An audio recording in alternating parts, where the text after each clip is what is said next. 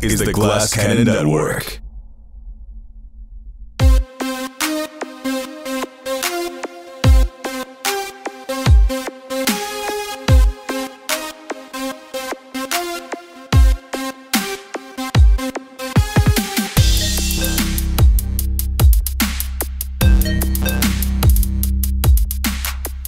Good evening, everyone, and welcome back to Get in the Trunk, Season 4, where we play Delta Green, where I play Delta Green with my good buddies, Troy and Sydney, and they bring their friend, Skinny Francis, who I don't know too well, but they seem like good people.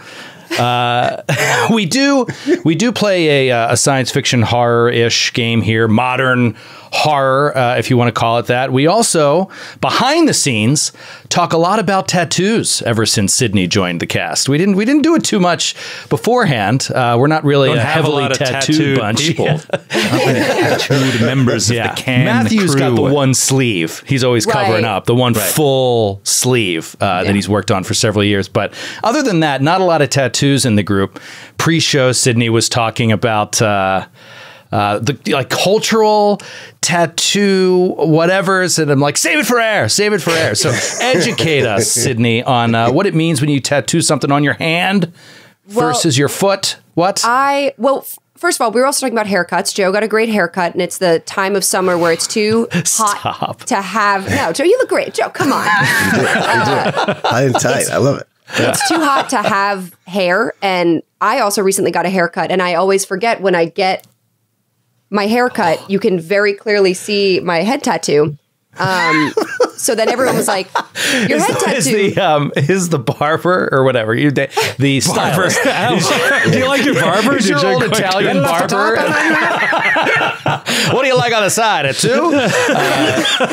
Is your hairstylist ever like buzzing back your hair and it's like, oh my God. Well, I always go to barbers because, I mean, like, so much of my head shows. It's like the whole bottom half of my head is shaved off. And I need a dude who understands that I'm like, I want a really smooth fade. Like, it's got to look good and cool. Otherwise, it looks terrible. Like, it looks really bad. So I go to the place below my apartment. It's a Dominican barbershop. They do not speak English. And I speak broken Spanish to them. And the last time I was there, all men, no women. The last time I was there, I was getting my hair cut, and some dude like busts in the door. Like, people are always coming in and out and like yelling at each other, but it's very jovial and fun. This dude like busts in the door, speaking really fast, like Dominican Spanish, and he looks at me and he just goes, "Scorpion!" And then and everybody in the place is like, "Scorpion!" It's really funny. They don't speak English. I speak very little Spanish, and that's how I got the tattoo. I really thought it was a barber shop. I went in for a haircut, and I came out with a tattoo. You were trying to say "sick fade" in Spanish, and it came out as "tattoo a scorpion on my head." But I was saying the cultural thing with the tattoos is the head tattoo is like one of the last places you get tattooed as you fill out your body. Everybody has like all these planned out, like there's special places where you get certain tattoos and like all this very old school American traditional style of tattooing. And I was so nervous when I went to get my head tattooed because I knew I wanted it. I liked the artist. I made the appointment, but I didn't want him to see that I didn't have any other big pieces. So I went in the winter and wore all long sleeves, all long pants, went with my friend who's covered in tattoos, and I didn't say anything the whole time I was there. And I was laying on the table getting it done, and I didn't move at all. I just didn't talk during the whole session. And we left, and the guy was really nice, and it was actually a great hold on experience. a second. Let me get a clarification on this. So this is because you don't want the tattoo artist being like, whoa. Yeah. You're not ready for this. You don't know what you're doing. Yeah, You're a rookie. I mean, okay. A lot of times tattoo artists are like, yeah, give me your money. I don't care. I'll do whatever you want. But sometimes they can be like, oh, no, I'm not tattooing your head. No, I'm not tattooing your hands. They'll just turn you away. So because they know you may regret it or something, or yeah, it's mostly about they're afraid you're not going to sit through it because it's quite painful. And they're afraid their art is going to be messed up because you didn't sit through the whole time and you're going to be like, I'm done. And then it's not really their creation, which I understand. It's like if a painter had half a painting done, you were like, thank you. Like, that's mine now. Right. But yeah. So I sat through and didn't say anything, and it was great. But my friend was like, you came across as so fucking badass. You didn't talk at all. She was like, that was the hardest I've ever seen someone sit for a tattoo session. And I was like, oh. Wow. Yeah, seriously. I was going to say, you sat there without moving or saying a word while your head is getting tattooed. And then I Were they paid him and I just was like, thanks, bye. Yeah, I wouldn't be able to do that. I'd be You just, talking like, the have to whole go back time. to I'd be a- like, stop tattooing my head, please. I don't know why you're doing this. Please leave me alone. Let me go. I'd be saying stuff like that the whole time. So, I want to see my family again. We'd be saying stuff like that. Please. I have money. You can Don't. take everything in my wallet. Stuff like that, you know, just Hello, sir. I will pay you to not give me a tattoo. Thank you. What about you, They were Francis? just thinking. What's your I what's your have- tattoo history?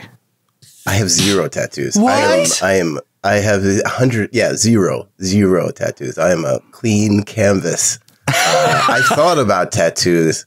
I've thought a lot about tattoos, but I have I've got like 3 or 4 tattoos that I've been thinking about getting for like the past 15 years. And I'm still sitting on. I'm just like, one of these days. One of these days, I'm gonna get this. I'll probably be like 65. Do any of you have tattoos? I have several brands. A little more hardcore. I prefer branding. Covered in brands. I imagine, Troy, you just have like the Boston, like the B Boston logo on like your chest, branded into your chest. Yeah, no, I never got any tattoos because I find that my personality is interesting enough that I don't need artificial art on my body. I just have a personality instead. You're Shots saying fired. you're never going to prison, is what you're saying? You're never going to go to a Siberian Yeah, I was going to prison get the or teardrop here, but I guess they frown upon that. Unless you actually killed somebody. yeah, that's very specific. you need connotation. at least one prison kill before you get the tip. Yeah. Yeah. Sorry. At least Well, one. I don't have any tattoos, but I did once see Dennis Rodman on 47th Street. So I think that counts. Tattoo by association. yeah. I think you get one Contagious small tattoo just from the encounter. I haven't checked since I saw him, but I'll have to like do it. Like closer looking for to a it. tick. It's like leprosy. This dot is new. It wasn't there before I saw Rodman. Curse you, Rodman! You got the Rodman dot. I'll never be buried in a Jewish cemetery thanks to you.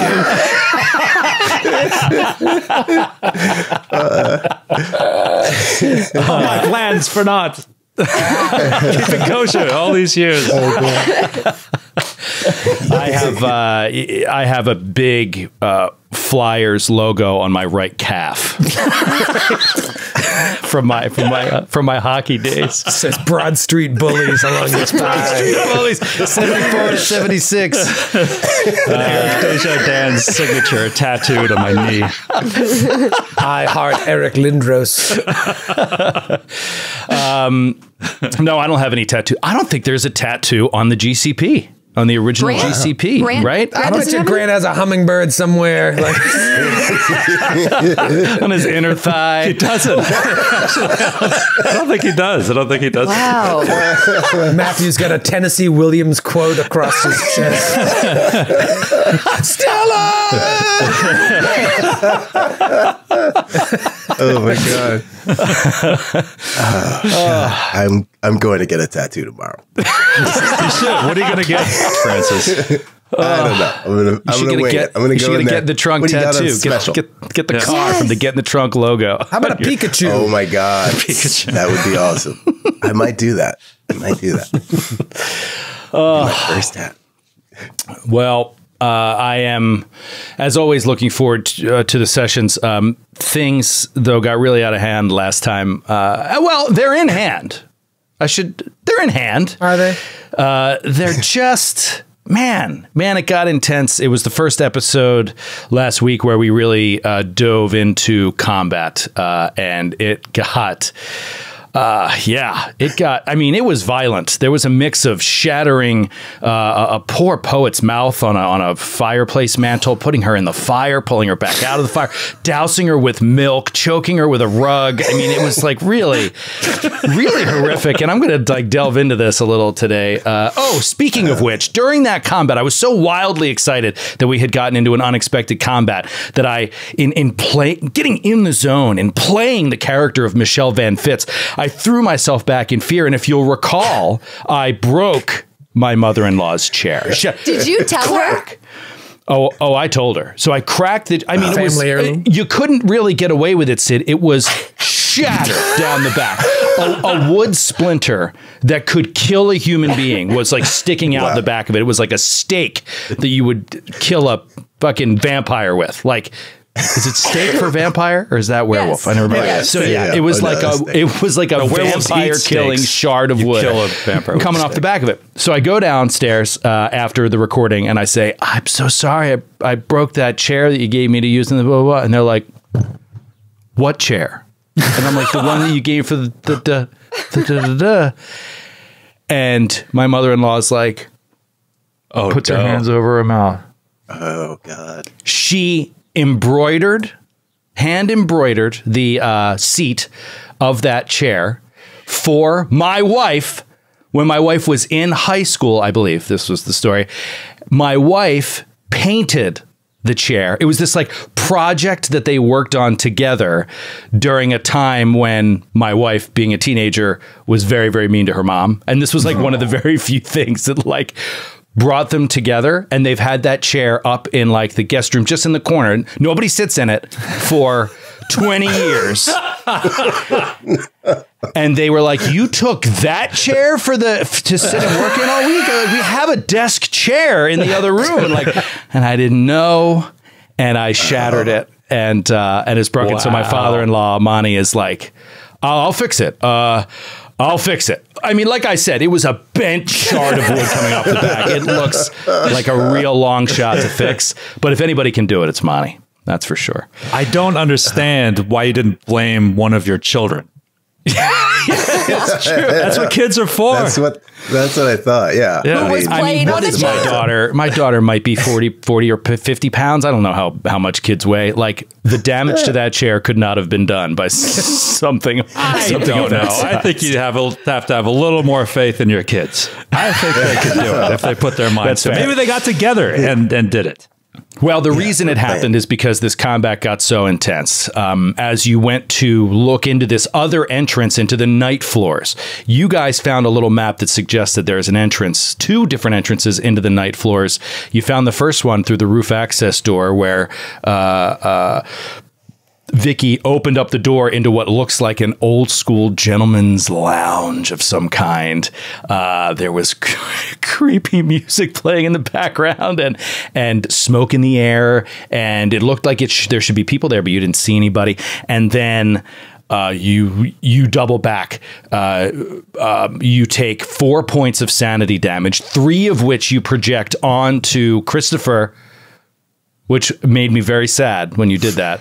But we're going to owe that to Christopher at a future sesh. And then Roger Comstone pulled you back out. And then you tried to double back into Michelle Van Fitz's apartment. Maybe let's look for a different entrance into here.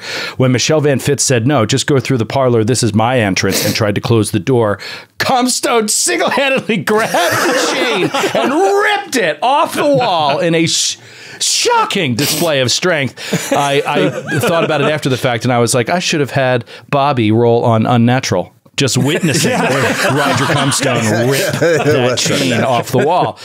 He rips the chain off the wall, busts the door in. There's a scuffle. A lot of damage is done to Michelle Van Fitz. She gets choked out. She fumbles on her Constitution roll, nearly dies. Thanks to Dr. Neal, who does CPR, brings her back. She's still unconscious for several minutes while you guys are talking, and then Roger tries to get her to come back, splashing milk on her face, and says, it's just so disturbing, and says, "Hey, come on," slapping her in the face gently. Where are you? And her response in a daze is Carcosa. We're going to pick it up from there, but the first thing that we're going to do is, and these are my favorites, after the weekly sesh, I get a chance to listen back to the episode or watch the episode, and I realize, also with the help of my good buddy McD and friend of the show, Matt Jones, who helped me out with this, things that I might have missed in the heat of the moment. And one thing I definitely missed, despite all of this horribleness, is sanity rolls. Sanity rolls for the violence that is occurring in this scene. There are rules that are laid out that are rather clear for sanity rolls due to violence against innocents, right? Quote unquote innocents, regular people. You can have all the suspicions you want that they might have something wrong with them or there might be unnatural involved or whatever. But we had this kind of with Magdalena, right? Back in Magdalena's backstory, she was involved in the murder of a teenage boy who was supposedly possessed by an alien or something like that.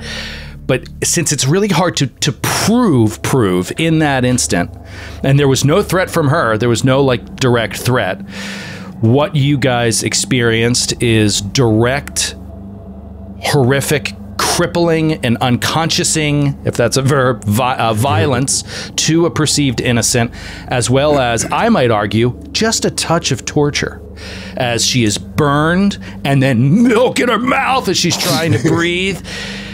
I know it's all funny, but in real life, this is a really horrifying scene. So everybody, with the exception of Roger Comstone, give me a sanity roll. I've seen this so many times.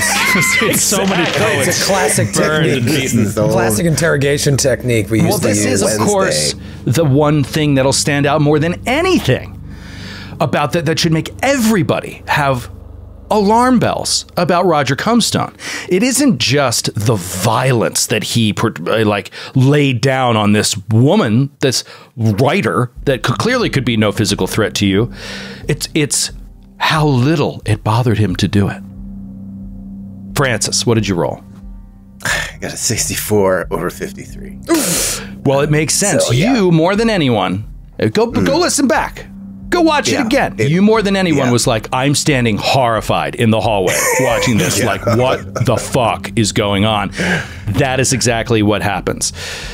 Witnessing this is going to cause you 4 points of sanity. As, remember, we're combining this all together with you thought she was dead for multiple seconds.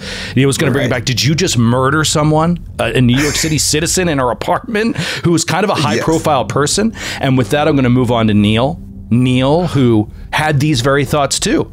Skid, you said this is a high-profile artist, like in the city, and we bursted into her apartment illegally. We have beaten her, and we might have just killed her. What did you roll for sanity? 95 over 57. Oh, gross. This might be a big one for Neil. It is not. 1 point of sanity damage as I roll minimum for you, buddy. Awesome. He's a doctor. Yeah. At least he's seen violent injury, if not witnessed a lot of violence. Right. Sydney, what about Vicky? What did she roll? I rolled 108 over 62. You mean a 008? No, a 10. 8. 18. That's 18. Oh, wait, 18. It's not 100. I can't go over 100? No. That scorpion 0 ain't to going 100. into your brain. Thank God. I rolled it and I was like, that doesn't seem right, but it's not the 00. So what did I roll? Right. But now I want you to think about this, Vicky. You took a gallon of milk. Yeah. And just poured it over this woman. Your successful sanity roll still nets you 1 point of sanity damage for this event. And nothing for Roger. Roger, who's no different than buying a Boston cream at 7 o'clock.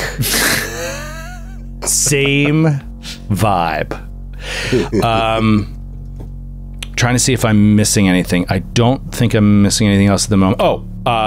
Projection.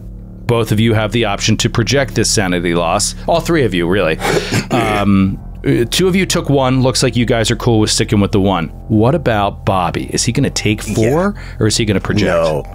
I've got to project. Bobby's got to project. It's it's getting dangerously close to the breaking point. I'm putting this on. Oh shoot, I gotta. So you have your father, who we haven't brought in yet, but believe me, it's cooking up here. Because what a great character from your descriptions of him, and Janice. And is that it? Was it just two? Mr. Kremensky. Oh no, of course, Mr. Kremensky. There you go. Playing, so where would you like to project this sanity loss? I'm gonna go Janice. I'm gonna go Janice. I'm sorry. Wow, it's tough, but I feel like I have to because I need Kremensky on my side. I need him, and you're scared of your father. I think you're scared of the Colonel. Yeah, Bobby's scared of the Colonel. I don't think he can project that. It's got to be Janice. I'm sorry, Janice. Oh, brutal. So what is her current score? Her current bond score? Because it was already reduced. Yeah, we're at a 7 right now. Okay, so go ahead and roll a D4. Oh, gosh, okay. That is... Oh, gosh. What is that? Whatever the number on top is, probably. Why am I not reading this right? Or it might be the number on bottom, if they're all the same on the bottom. Okay. All right, no, there we go. Number 2. Okay, so you take 2 points of sanity. Sanity damage. You reduce your bond with Janice by 2, and you take 2 points of willpower point damage. Oh, that's rough. Vicky already has 3 points of willpower point damage today. Today. And willpower is our HP. So, yeah. So far. Oh, God. Yeah, so far. We can lose more, but yeah. It is. It's tough. Wait, I'm taking that off my willpower times 5 or just my willpower? Just my willpower. No, you have willpower points, which are a different number. It should be near your hit points. Yes. Okay. So you reduce that by 2, and you do have the ability to get that back. So, oh, thank God. Let's return now fully to the scene. We fade in the apartment. All of you just standing around this burnt, late 20s, early 30s writer who lays on the floor, just a mess. The smell in the air is horrific. You're surrounded by books, floor-to-ceiling bookcases on every wall, just filled with books.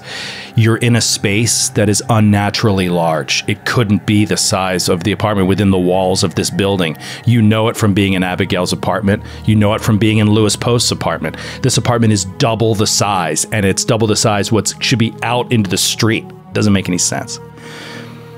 You see a big double door entrance that is in this impossible space.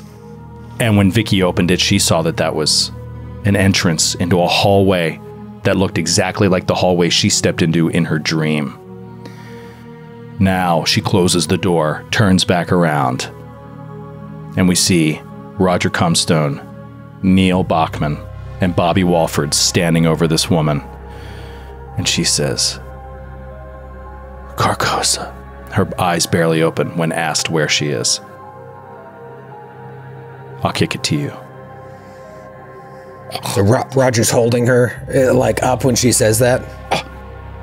Sure, yeah, holding her head, yeah. She's like, all right, so I'll lay her head down on the floor and just kind of do this motion where I'm like, everybody huddle up. And in a way that I can still keep an eye on her, but address the group. Yeah, she's out of it. Her eyes are rolling back in her head. She's breathing, but she's like going in and out of consciousness in deep sleep right now. So Roger's like, all right, let's address the facts here. This got out of hand. Things like this tend to get out of hand. But now it's too late. There's no turning back. There's some weird shit going on here. And this poor young woman is now a casualty of this war. It is my estimation that there is no more information to be gleaned from her. Mistakes were made, unfortunately. I don't think there's much we can do. For her, at least. There's no calling the cops. There's no handing her over to the authorities. I can take care of her. I just want to make sure you're all cool with this. And he looks at Vicky. Once that's taken care of, we need to go check out this door. Wait a minute. Sorry. You're talking about murdering her. You're talking about murdering this person. Talking about She coughs a little. putting her out of her misery. Hold She's on. a casualty. Stop talking. The first of many. What makes you think that you have the authority to make that decision? Look around you. You think we're walking out of this unscathed? Taking care of her is just step one in a long list of problems we're gonna have to deal with. You know who gave me the authority? God. I was just waiting for Joe to drink. He always does that. He always waits until I take a sip of my water. Oh my God. God. You think I have a god complex? I am God.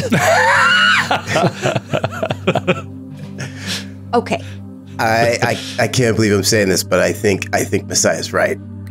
He's a maniac, but he's right. Make sure Let's it gets get rid it. of this body. Have you lost your mind? Okay, listen to me. Yous don't know more than I do about what's going on here. So for you to say that you think that she has got nothing left to offer us is ridiculous. We have no fucking idea what is going on behind those doors. There have been no answers to any of our questions, just more and more questions. So why would we get rid of one person that we have come into contact with who could possibly give us more answers? Roger kind of gets a little bit closer, advances on Vicky, and he says, well, how do you think this is going to end? You think the two of you are going to get Sunday brunch next weekend? Like old pals? It's over for her. Maybe next time. She's right. Even if she Makeshift? lives, we can't. Even if she lives, we can't let her go. She's seen too much. We just curb stomped her in her apartment. We got to get rid of her. There's no repairing this relationship. Okay, wait. I am not disagreeing about the poor decision making that was made in part on all of us. All of us. What if we take her with us? What if we bring her to wherever Abigail is? I mean, Abigail is missing. Nobody's been able to find her.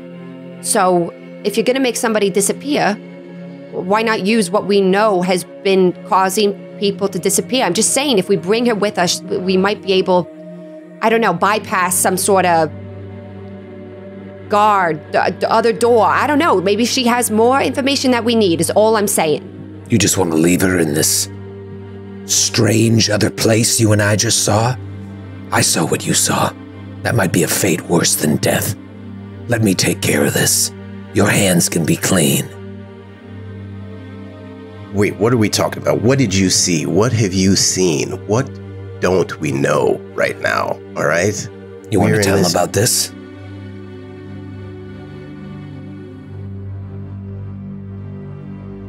We're in this fun house of an apartment building. What is going on? Why? We need to find out more about this building. We need to understand what's going on here. Go ahead, Maybelline. Tell him what you saw.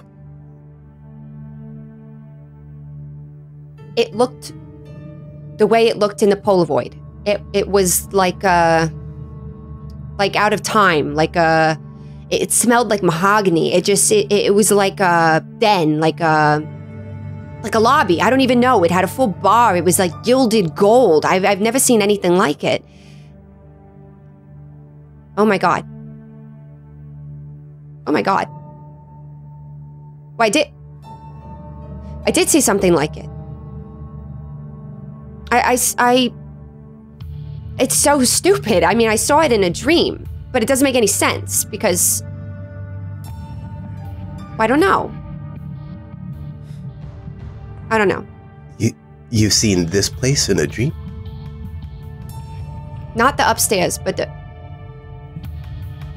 that one. And she points to the big doors in the apartment. It's a hallway, and I was having a dream about Abigail, and I dream about cases sometimes. You know, you work late and you fall asleep at the file on top of you on the couch, and this one was different though. It was like my dream, and it was personal stuff, and then it transformed into Abigail, and she was trying to tell me something, and I was trying to run after her, you know, but I couldn't catch up to her, and I ended up in the hallway, and now I'm realizing it's the same. It is the same exact hallway. Jesus. All of a sudden you hear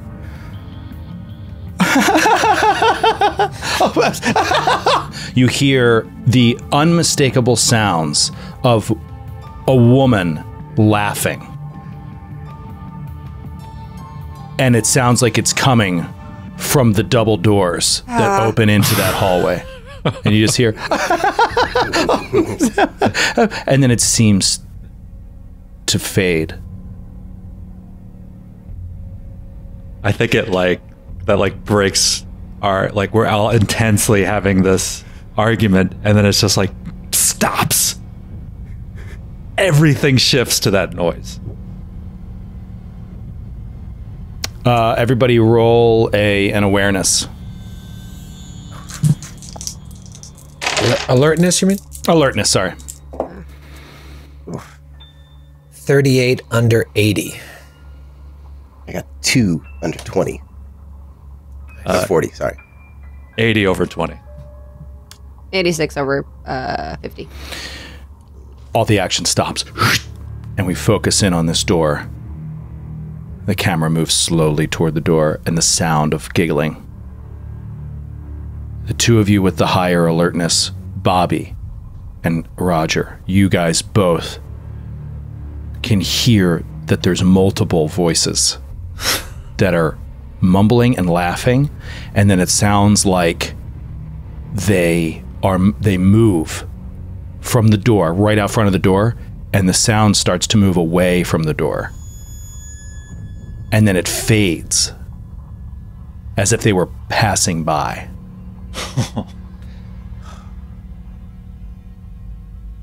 Bobby still got his gun out. He looks at Roger. Messiah. You heard that. You heard that. Yeah. Sounded like they were walking by. Group. Couple different voices. Did you guys hear that? I heard laughter. Yeah, I heard that. Listen, there's a lot of different ways we can go about this. We don't have to rush in there like stormtroopers. Agreed. But I need to understand. we may not get another chance like this. What are you going to do with her? I told you I'll take care of that. I just need to know that everyone's okay with it. It is what it is. Some collateral damage. Fine. Fine. I think Neil is torn here because I think he's seeing his career flash in front of his eyes. I was trying to think like what his motivations were for like involving Delta Green and everything. And I think a big part of it is that so it can inspire his creativity, so he can be that much weirder and more successful of a filmmaker. I don't know like what the balance is between like actually trying to defeat whatever these forces are versus like that benefit that it gives him, the exposure to this stuff. But now that he's involved in a murder, potentially, it's like all of that could go away. Or just a living witness to say what we've already done. So I don't know, like Neil is, and also like just as a doctor, like this is an definite like ethical quandary too, for sure. Does this go against the Hippocratic Oath? I think so. Watching your friend murder a witness. Let's look at it this way. Our task is to keep this quiet. If we keep her alive, she's not going to keep it quiet. Yeah, maybe Messiah sees Murnau's hesitancy and is like, Listen, I get it. This is not the preferred option. But I don't think we have any other choice. That's what we signed up for when we joined this organization. I can't be a party to this. I can't be involved in. And he wants to say, I can't let you do it, but he stopped short. All right, can I suggest we split up the group? Maybe let's send Neil down to City Hall, look into the blueprints of this building, find out whatever he can about this building. We'll take care of things here. Well, Neil is like, I'm not walking away from this. I'm not walking away from these doors. I don't think that we should split up. Not right now. I think we need to stick together, and we have to all be on the same page about what we're looking at. What time is it? Real quick, Joe. Sorry. It's about 8:45, 9 o'clock. Oh, okay. Not much time. Okay. It's passed. Yeah, you know what? We'll say this conversation has passed some time. So yeah, let's say it's 9:30. Okay. Okay. Why don't you guys go look in the bedroom? I'll take care of this, and then we'll go check out this party. And Neil just kind of nods and walks away. I mean, he was going to put her in recovery position. You know, he just did CPR on her to save her life, and he's just like, he just starts walking away. I just don't see any other solution here. I think so. I'm just playing into that as Roger is like, I don't think we can expose ourselves. Like, this is worse than finding things at the crime scene. This is the mission. It just This is the mission. But I'm just like, from Neil's point of view, it's like, just murdering. It's awful. Well, it's very complicated and very horrible. From Vicky's point of view too, it's horrible, but she's also like, we're fucking up the investigation part of it by killing potential suspects and people who might have information. So she's just mostly pissed that Roger was so rash into beating the shit out of this woman, and we didn't get any information from her. We got nothing from her. He just tackled her and her face shattered on the mantle. Yeah, to be fair, that wasn't really his fault. Right. Well, Vicky blames him fully. She was going after a weapon. You should be thanking him for saving your life. How about this? How about we tie her up? We stabilize her, we tie her up. We secure her in that room, and we go see what's in that hallway. And if we need to, we come back to her, get whatever answers we can. And, I don't hate it. I just fucking foresee coming back, and there's just ropes there, and she's gone. I know. You know she's getting out. Getting out of there. What's the other? I have cuffs. I mean, Vicky has cuffs. There we go. She carries. There we go. Stuff. Are they magic cuffs? Do they stop magic? They hold demons? Well, that'll have to do. If we want to keep Neil on side here, we're going to have to keep this lady alive. Yeah. Let's tie her up. Okay. Roger, do you know any good knots or something? Oh, I know knots. I know knots real well. I'm gonna cuff her hands behind her back, and maybe we should leave her. I mean, Murda, you take care of the positioning. I mean, I would think on her side so she doesn't throw up on herself. I don't know how it works. So. I mean, I've never had to restrain anyone from recovery position before. It's not really ideal. That'll do. Roger hog ties her and throws her on her side. Neil's just like covering his mouth, like watching this. He's just like shaking his head. He's ashamed of himself right now for not stopping this, but like he's also just, he knows what's at stake, like both personally and professionally and for the mission. So that's all he does. Right. All right. Can we look in her bedroom? Could we do like a search? Because I don't think we actually did that yet. Yeah, I mean, just a general search of everything too, if we can. I'm not going to hit it, so it doesn't matter. Nope. Oh, wait. Yeah. No. Oh, actually, no. I'm 37 under. Oh, no, sorry. I'm over. Sorry.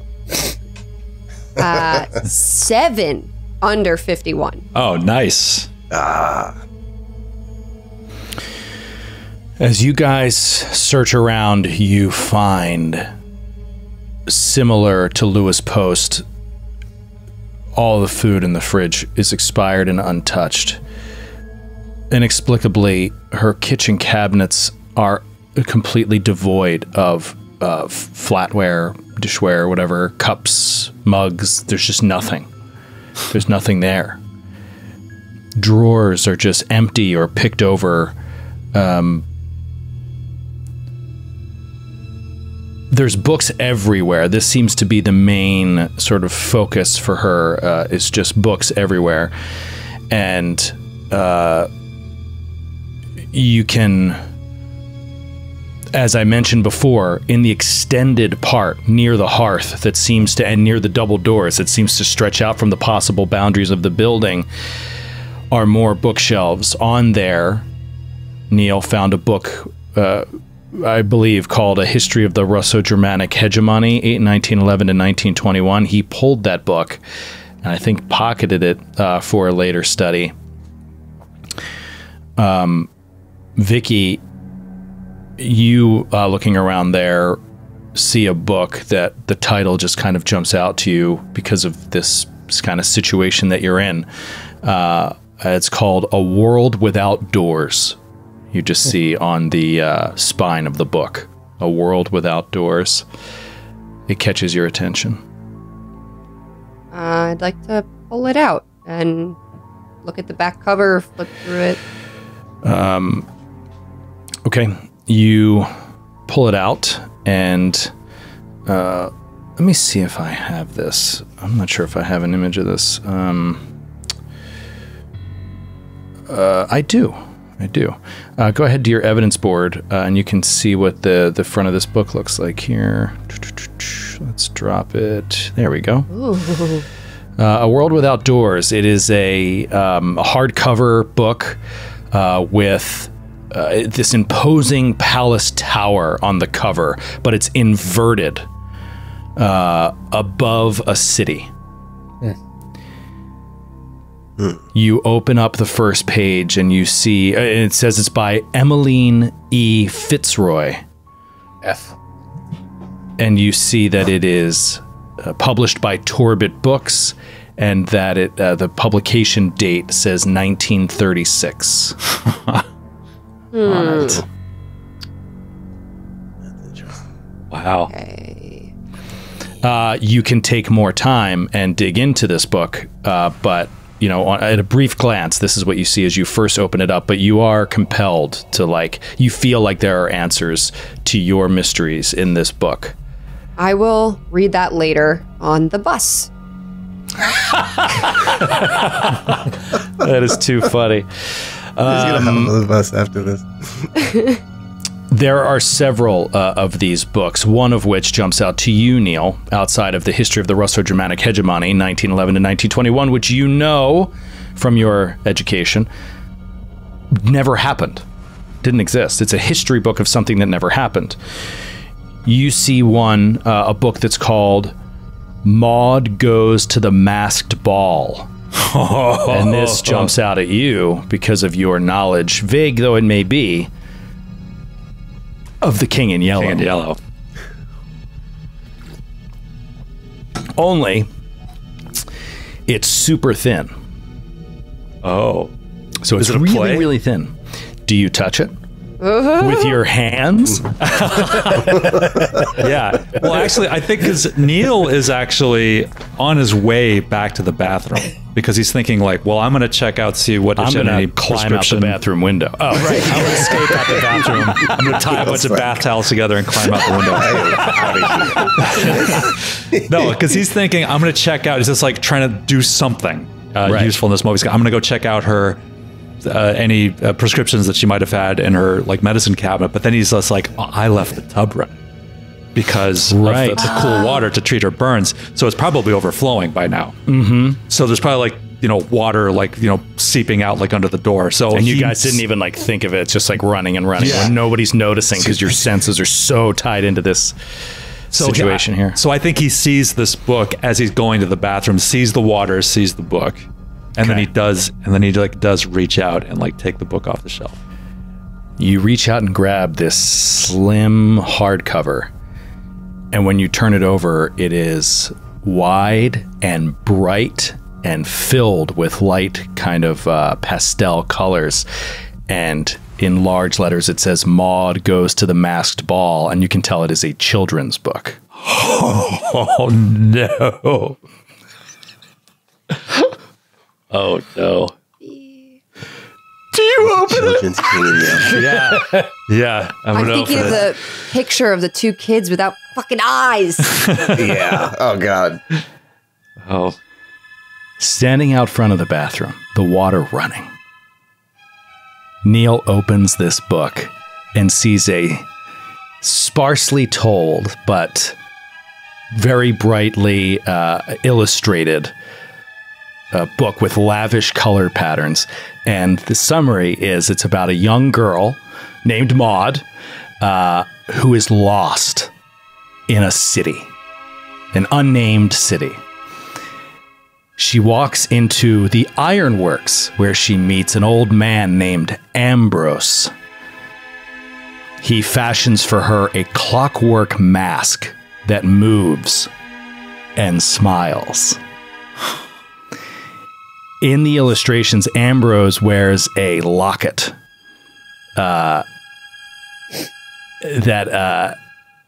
it's just a golden locket with like kind of a little red ruby kind of dot in the center. That's what you see from the artwork. Then, in exchange for giving her voice to Mr. Wilde, W-I-L-D-E, a guy who secretly pulls the strings behind this royal city, Maud gets an invitation to the masquerade. And at the ball, she's pursued by a strange prince who's all clad in gold and wearing a white mask. And I'm just getting chills with this shit. It's so fucking terrifying. The last page is a color plate where the prince has removed his mask. But the top half of the color plate has been ripped off. And the revealed face cannot be seen. Maud, this children's drawing is her shocked. Like her face in response to what she's seeing is shocked. And then and that's the end of it. And it says it was published in 1925 by Finkelstein Books. Good Lord.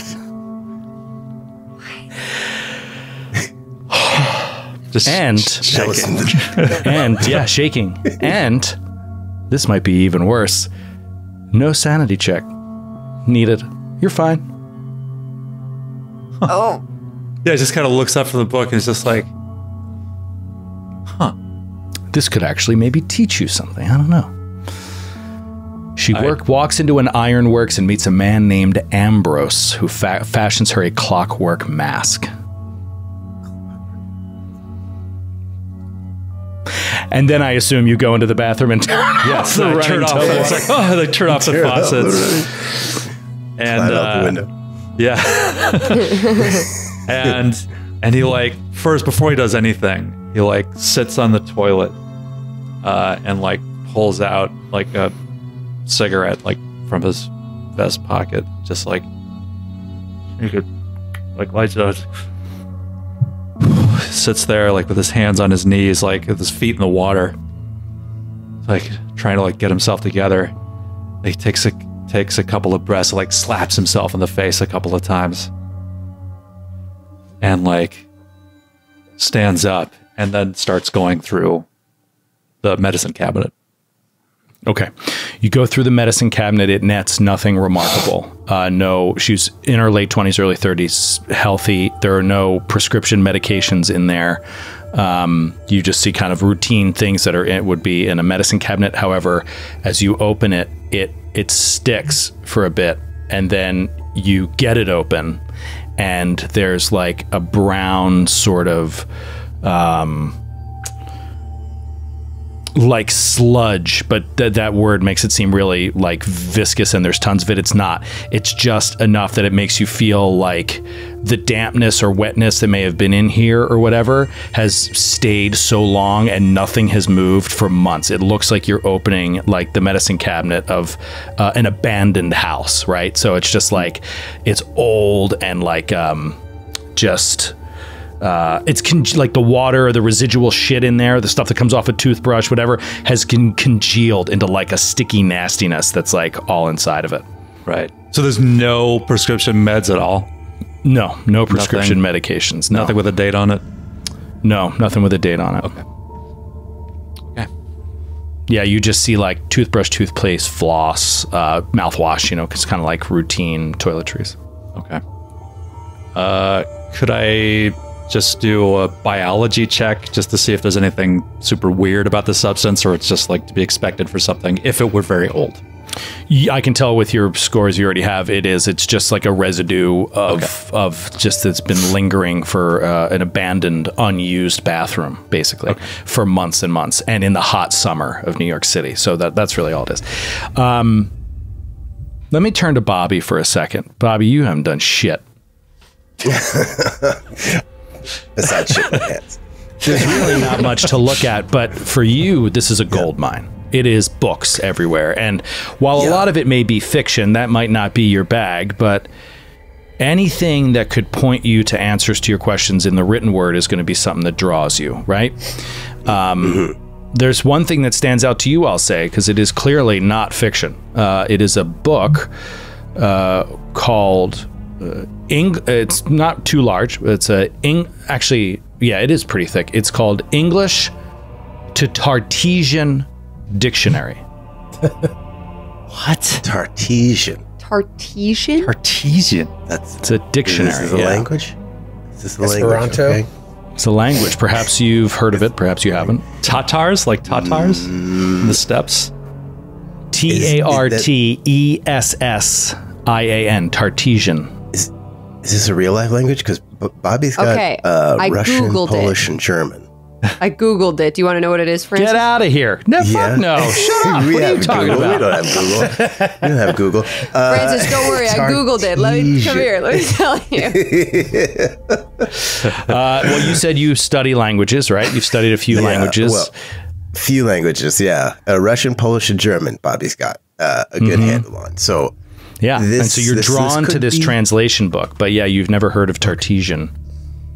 Okay. All right. Unless you have history. Do you have points in history? I do. Hold on. I have 50 points in history. Oh, there you go. Oh, Well, shit. wow. Roll that. So yeah, let's roll that. Roll in history. Ooh, that's a 6. 6 under 50. Whoa. 6 under 50. That's a 6. Nice. Boom. All right. Winning. Sid. But now you may. Yeah. Google. Can we Google? Can we get a Google? Do you want me to actually say?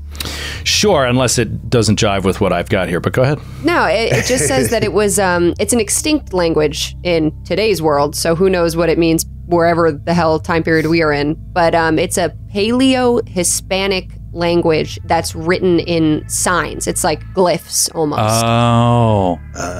It looks like Clearly. runes, almost like very stick figurey, like runes almost. I wonder if it's an an antecedent of Basque or something. Maybe. I have maybe. never heard of it. Carcosa? It seems Carcosa's completely kinda Spanish. with your study of languages, you know that these symbols, this sort of Cyrillic type of language, has no connection to anything European. Maybe it wasn't your area of focus, but it is kind of a strange mystery that this language, which seems to have existed up until the 6th or 7th century, does not have any roots in European type languages, right? The Romance language is what has developed out of European languages, and it's believed to be extinct since that time. It's not Indo-European either? Not from what you can, at least not modern European. Okay. Okay. Because like Okay. Basque is an Iberian language that is not related to surrounding like Indo-European languages. Yes, like that's even- what I mean. Right. That's what I'm saying. Right. It is related to Iberian history, but not, Right. like Indo-European. I don't even know what that means. What does Indo-European mean? Indo-European is like a proto-language group that came out of like around the Caucasus Mountains, and it's like it Right. links like all these languages like Sanskrit and Latin and like English, like they're all like in an Indo-European language. They're all group. descended from this sort of, okay. Yeah. But this is outside of that, is what you're saying. This like Iberian. Yeah, Basque. Basque is like a pocket language. If there's a few of these like around the world that have like no relationship that anyone can discern to the languages that surround them. It's not descended from Indo-European, and it's a separate language group. So I wonder if Tartessian has any relationship to Basque. Yeah. But I don't know.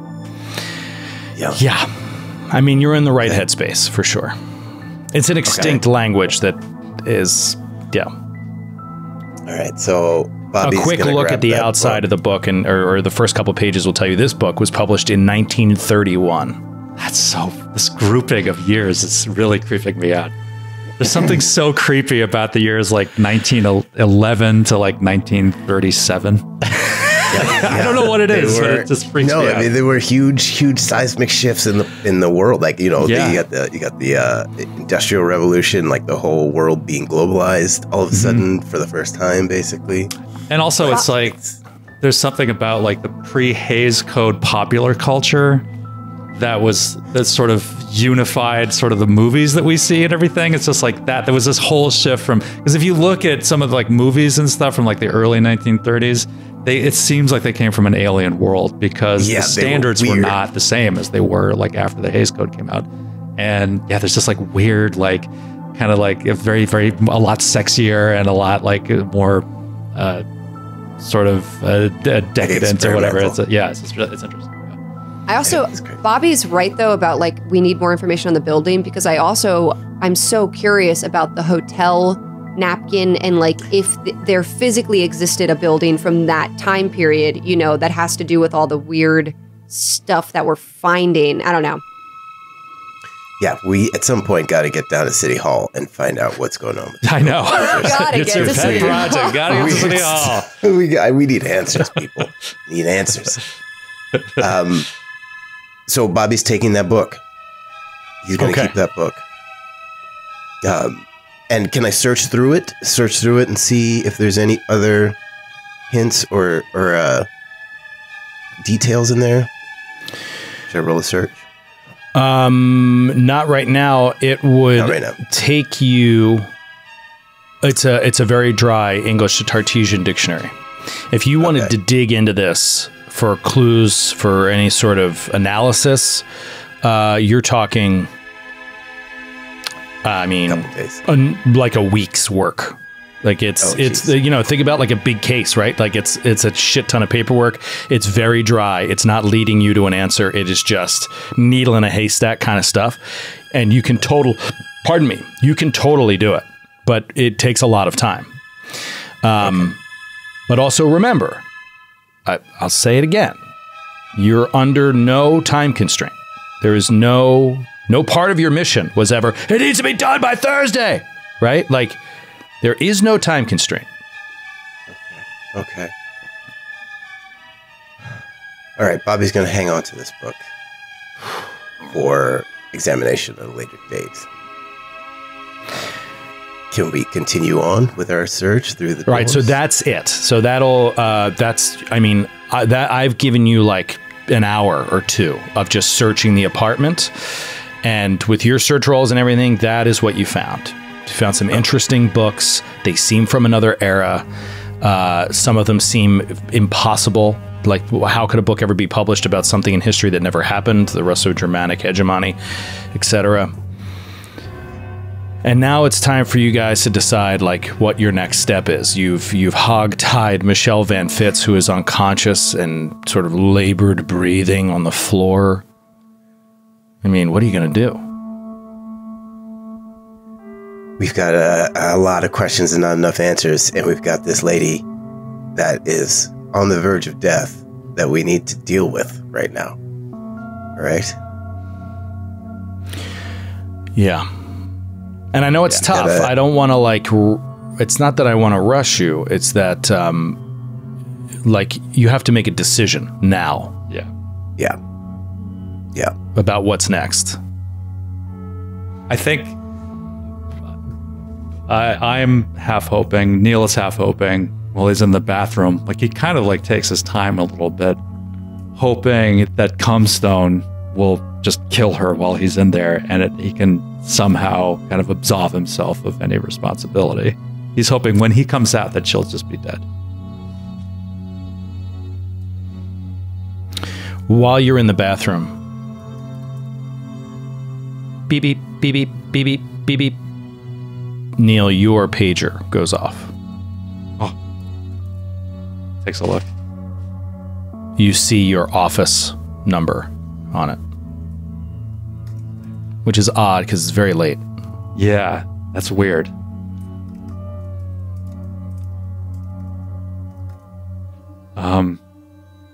Is there a phone in here? Mm-hmm. In the apartment? Okay. Is there one in the bedroom? The bedroom? Is there a bedroom?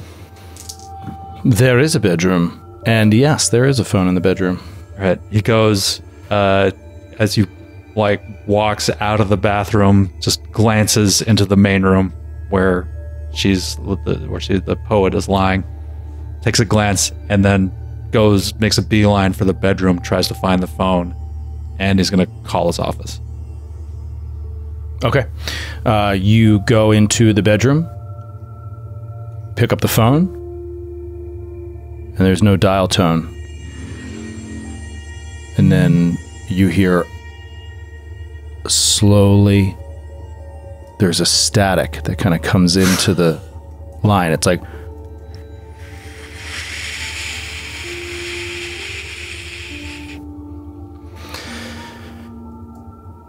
but not a dial tone. Okay. When he picks it up and initially hears that there's no dial tone, he's just like gonna hang up and like find another phone. But then he hears the static come in, and he just waits and listens, see if there's any change. You just hear exit. Exit. Hear a voice, mysterious, low, deep in the background, and it seems to be saying Exeter. Like the name Exeter. Exeter, Massachusetts. Yeah, that's like, is there a school called Exeter, I think? Exeter College. Yeah. Exeter. Exit here. Exit here. Exit here. Exit. What do you do? What does Neil do? You hear this twice. He sits down on the bed, pulls out his little notebook, and he just writes down Exeter.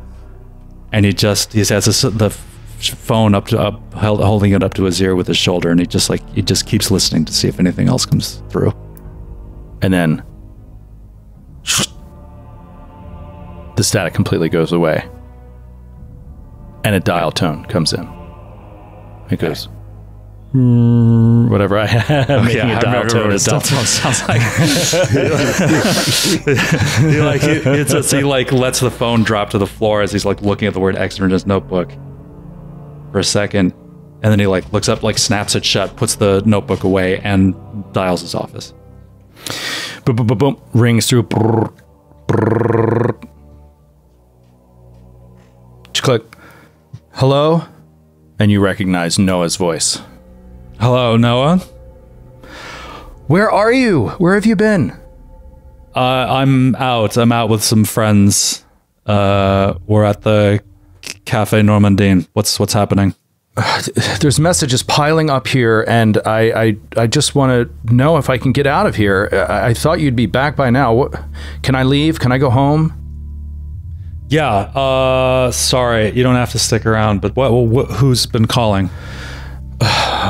Fran called, and so called, and he's like listing off, like, you know, business relationships you have, jobs you're working on, but he does say Fran called. Okay. What did Fran say? Did she leave a number where I can reach her? She said that she had to leave town. She said sorry she couldn't make coffee. She was doing something for work. But No then she'll be number. back Saturday, is what she said. All right. Perfect. Okay. All right. Yeah, no, go ahead and go home. Okay. Thanks. Okay. See you Bye. tomorrow? Maybe. Bye. Hangs up. And then we just see Noah looking at the phone, and he's just like, what the fuck? And hangs up. This job sucks. Yeah, Noah's job fucking sucks. What a shitty, Oh, aloof no, boss. Noah. Next campaign, Noah's the star. That's right. oh, we got to get more Noah. Don't worry. Oh, yeah. Don't worry. He asks for all right. sanity checks every day. What is next? We have to go through the doors. I mean, is that the plan? We're all going to go through, right? That's the plan, but we have to figure out what to do with the Christy. Right now she's hogtied and on her side. Michelle. Michelle. I can see you're very emotionally invested in her. She looks like a Christie. We Christy don't Michelle. care. Curb stomp milk lady. Sorry. Her now. Sorry, Michelle Milk Lady. Person who we just violated. Oh, man. Yeah, this victim. Victim! The Crime! victim of our home invasion. Yes. Yes. All right, Vicky, let's go. Are you the boss here or what? Clearly, I'm not the boss. Okay. As she walks back into the room, we need to continue on. And Agent Messiah, if you want to take care of it, I suggest you do it, because we're going to have to make our way through those doors, and we're going to have to map stuff out yeah. Well, I mean, our options are we leave her, and she either dies on her own, or escapes, or some other shenanigans take place that free her from my hog-tying. My only thought was we explore and come back. And How that do way you know we can come back? I plan on it. I mean, I sure hope that we can come back. I don't know. When I woke up this morning, I didn't plan on ripping a chain lock from the outside, tackling a poet, dousing her in milk. So yeah, I plan on coming out too. But we'll see what happens. He's right. We've got to be sure. As for Christy,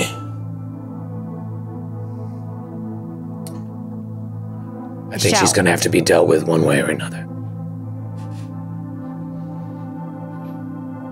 Okay. Okay, I'm not helping. I'm not watching. Okay. All right. meet me in the bedroom. And once they clear the room, Roger kneels down over her and flips her over and looks at her in the face. And he like cradles her head in his hands. And for a minute, he like sees that girl on the plane with her face covered in blood walking towards him. And he like shakes out of that. And then he sees Dr. Lyra Westover's face in his hands, and he shakes out of that. And then he sees Norma from the future, and he kind of shakes out of that, and he just snaps her neck. And as he snaps her neck, we see a flash on the screen of the yellow sign that you saw on that paper that you crumpled up and threw down. It burns into your eyes for a second, and after that snap, the residual effects of that burn, almost as if it was shined on you with a bright light. You see that sign in a haze in front of you for a moment. That symbol. He shakes it off, blinks his eyes, takes his glasses off, rubs his eyes.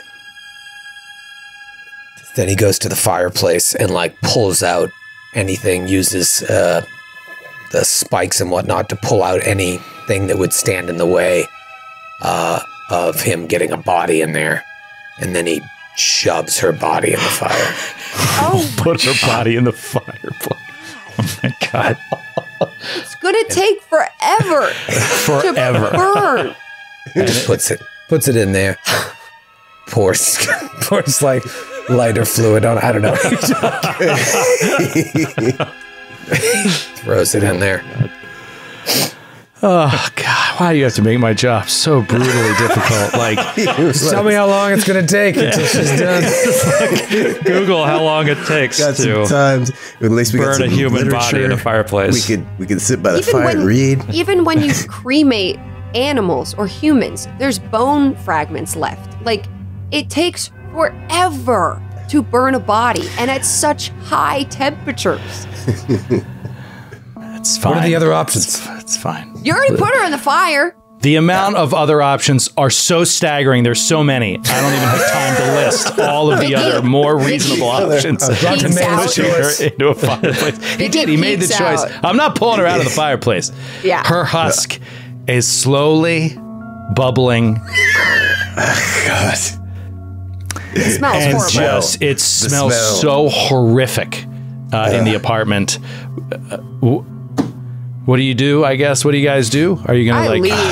I'm Bobby leaving. opens a window. Bobby opens a window. Roger comes No. back. It's like, Close don't the worry window. about that. That smell, I took care of it. Vicky closes the window. Oh, wait, that's a good point. If Bobby opens a window, can he open the window? Can I open the window? Well, what window?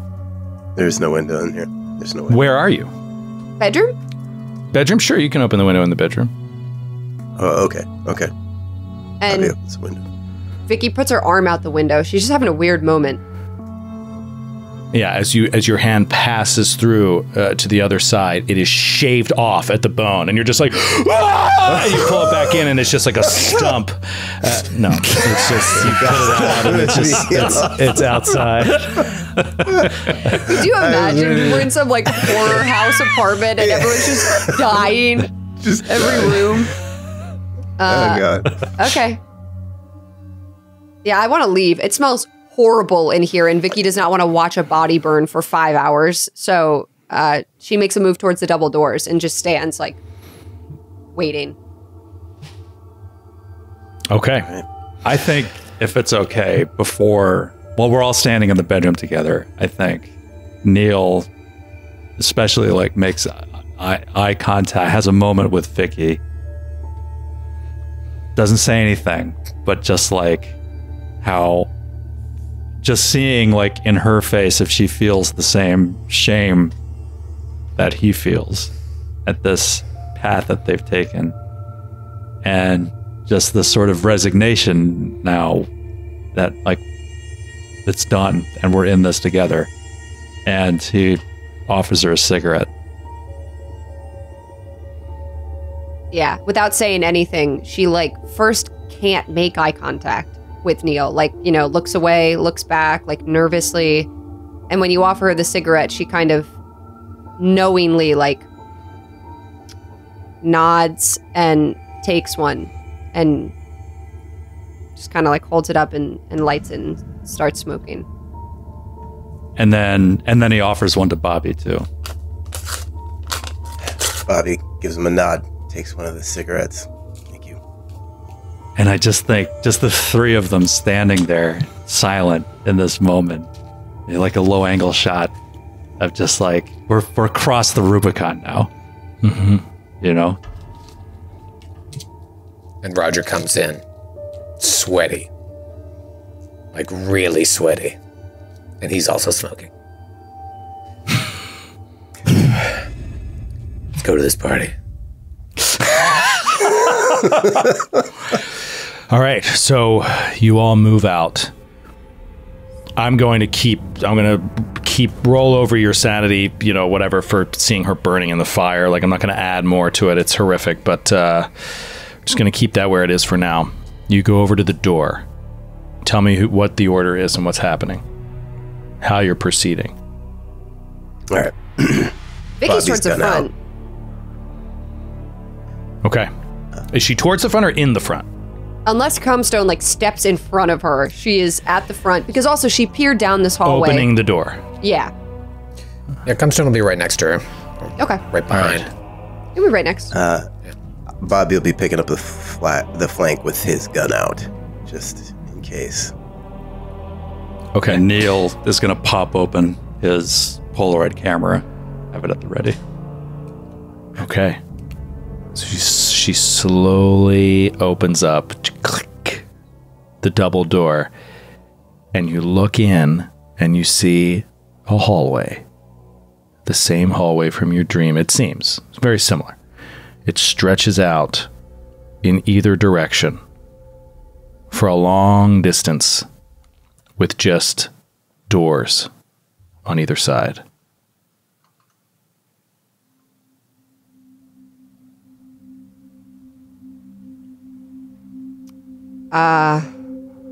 Vicky doesn't take out her gun, just in case somebody sees them. She doesn't want people to know she has a gun, but she kind of like taps it at her hip, looks at Roger, points.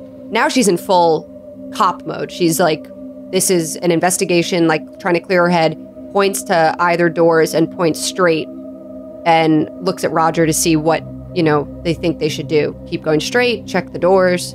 Let me do an awareness roll here to see if I sense anything. 79 under 80. Oh, that's good. No, That's I got really you good. saying awareness. Did I say fucking alertness? Alert. Yeah. Yeah, 79 under 80. Wow. Wow. Okay. With that roll, to the right, it goes to the right and to the left. That's it. You're looking at a T intersection. The door is open and there's just a wall across from you. Right. There's the right and there's the left. Roger, you feel that you hear far, far to the distance, seems like ricocheting from the right, the faint barking of a dog. I feel like you hear a roo, roo. It's the dog. It's the fucking dog. Roger looks at Vicky and points to the right. And then he puts his hand up to say, I'll go in first. Roger looks back at Makeshift and Mrema, past them to the crackling fire in the living room where Christy sits, but now she's crispy.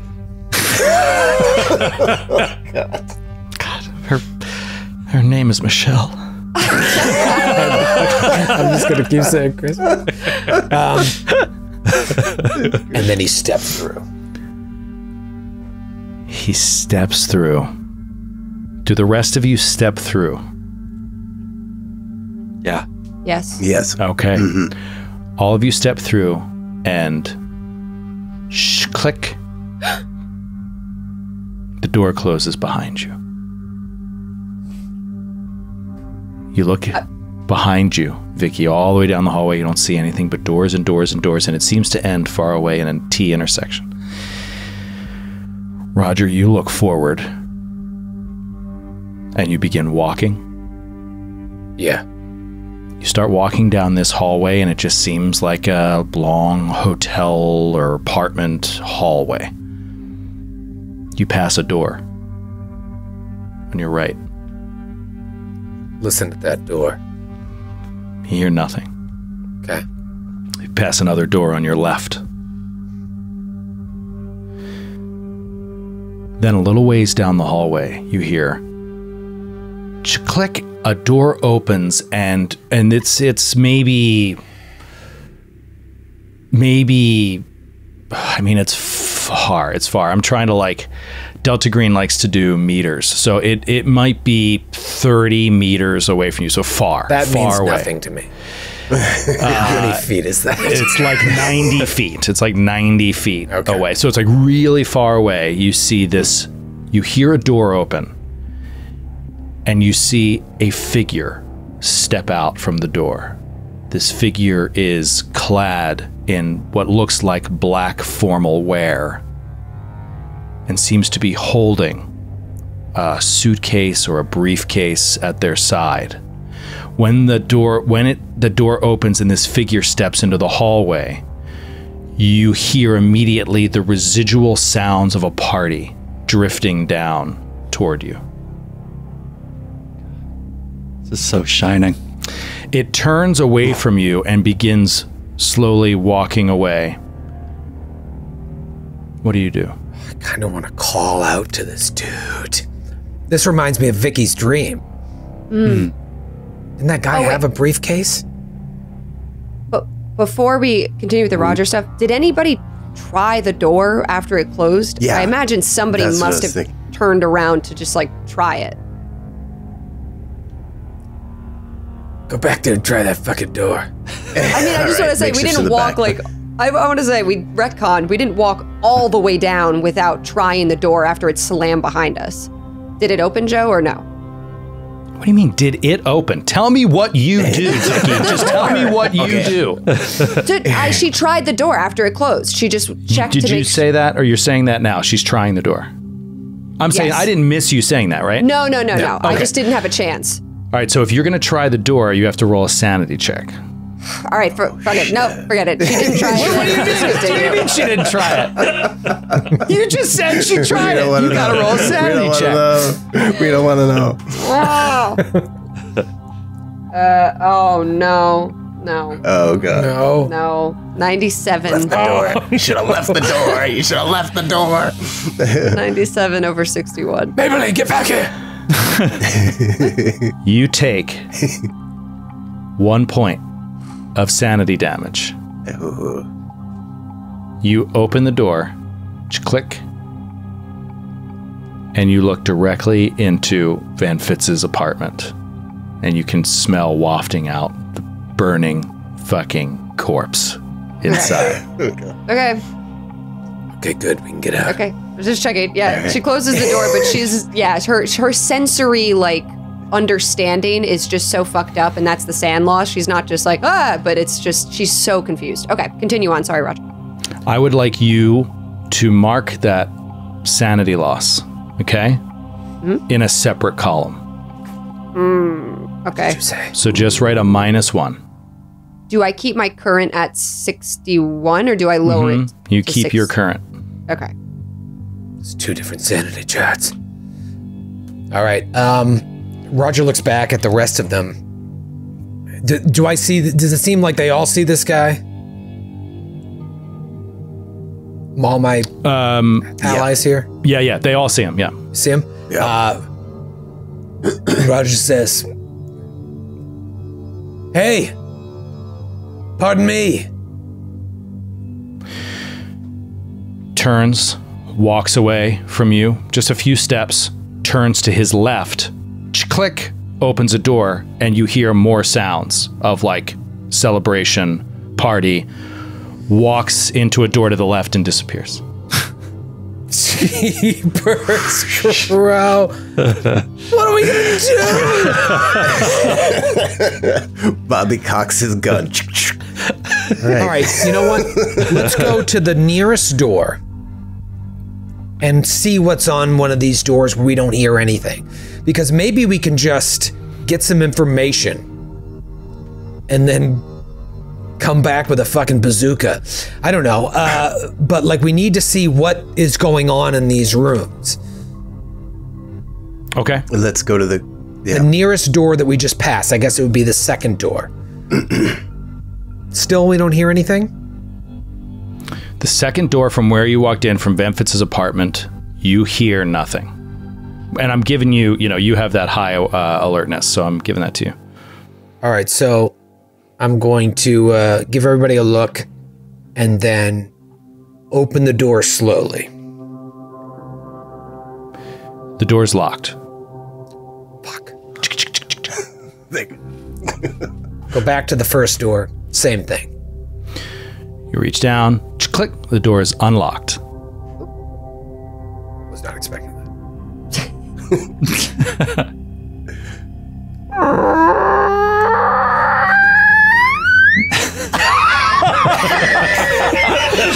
Great.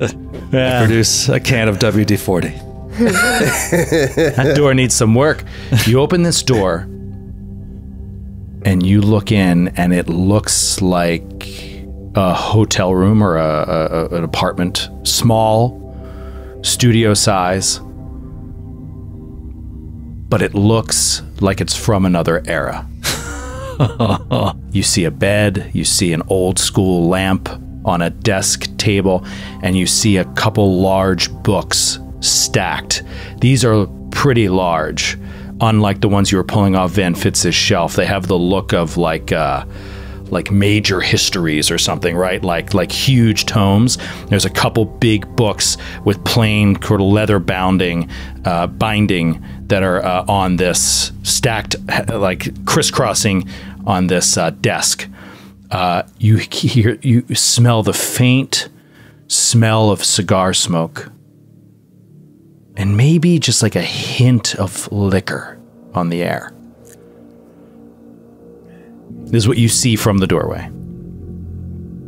Roger's like, I know you're upset about Christy. But what if they knew what they were doing? And they chose to come in here? Now, I'm not saying she deserved to die, but maybe we shouldn't mourn her too hard. I want to mourn hard. Let me mourn hard. Wait, You Messiah, don't tell are you me saying how to grieve. You don't tell me how hard to mourn. Search this room. I have bad eyes. I mean, yeah, can we... I'll search the You room. guys walk into this room. You all go into this room. Roger pushes Yeah. Oh, Vicky yeah. in. Shuts the door. Shuts the whole Hey, open up the door. Excuse me. Why, I never. No. Yeah, I think Vicky steps into the room after Roger steps in first, which he totally does, and she'll search it. Roger and Vicky in the room. Bobby and Neil not in the room. Neil is going to stand at the doorway and take a picture of the inside of the room with his Polaroid. Okay. Bobby, what are you doing? Yeah, Bobby is hanging back as well with this gun out, watching the flank, watching them in the room. Okay. Vicky, you go in and go to these books. These big books. There's the only thing of interest that you see from walking in. The bed is made. There's no person in the room that you can see. You can see a slightly ajar door to a bathroom. There's seems unoccupied. I don't like the way you're saying that. Why do you keep bringing that up? Waiting for that photo to develop, and there's some weird orbs in the room. Yeah, we're not alone. You grab this book, one, and you open it up. What's the title? It has no title. It's blank. Yes. Or you don't open it up. It's up to you. No, I mean, I think she opens it up. You open it up, and the type is so small, and it is filled with tables upon tables upon tables of numbers, of data, with all this kind of intersecting data, and lots of analysis, written paragraphs, and piecing this together within a few seconds of just flipping through a few pages. You understand that you are, because you're good at analyzing this kind of stuff, you understand that you are looking at actuarial tables.